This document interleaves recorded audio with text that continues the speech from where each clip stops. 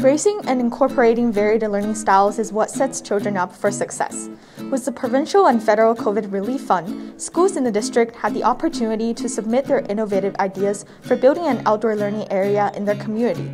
There are currently 16 outdoor learning areas in the Vancouver schools, and the district is continuing to install them throughout the school year.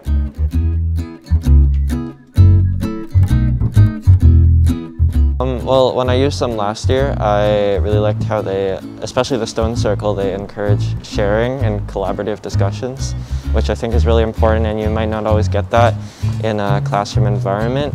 We have the opportunity to learn about nature and learn outside. It's able to offer this opportunity for us to embrace other cultures as well as other activities or other aspects that cannot be covered in indoor classrooms.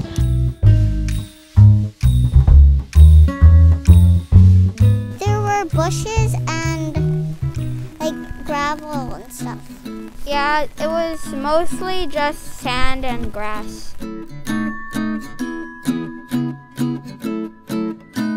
Churchill having outdoor spaces really makes Churchill a better learning environment. I think having those options makes people more keen to learn. A place where I can feel relaxed and just hang out with my friends.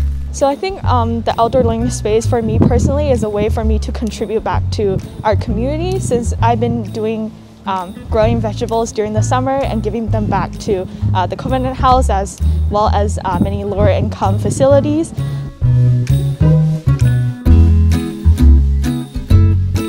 Since the rocks are newly built to this school, we haven't had much of a chance to come out here and learn, but in the future I'm really hoping that we can learn about nature and like animals. Last year I had grade 10 English, and we went to the stone circle in front of the school, and we each had copies of Macbeth, and we were taking turns reading from the play script. Doing it outdoors really added a new element to it. I've also participated with the Environment Club to establish our beautiful gardens.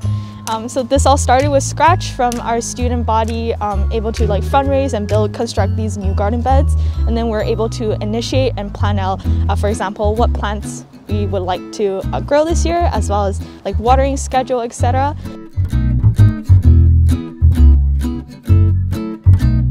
Even when it's raining in the winter time, the pillars serve as nice cover for lunch, and just having them around gives you a lot of options for things to do outdoors. We just really enjoy this experience of having lunch in the outdoor, just being able to take a breath, especially during COVID, and it's just amazing to being able to engage friends without wearing masks outdoor. So that's a very wonderful experience I had.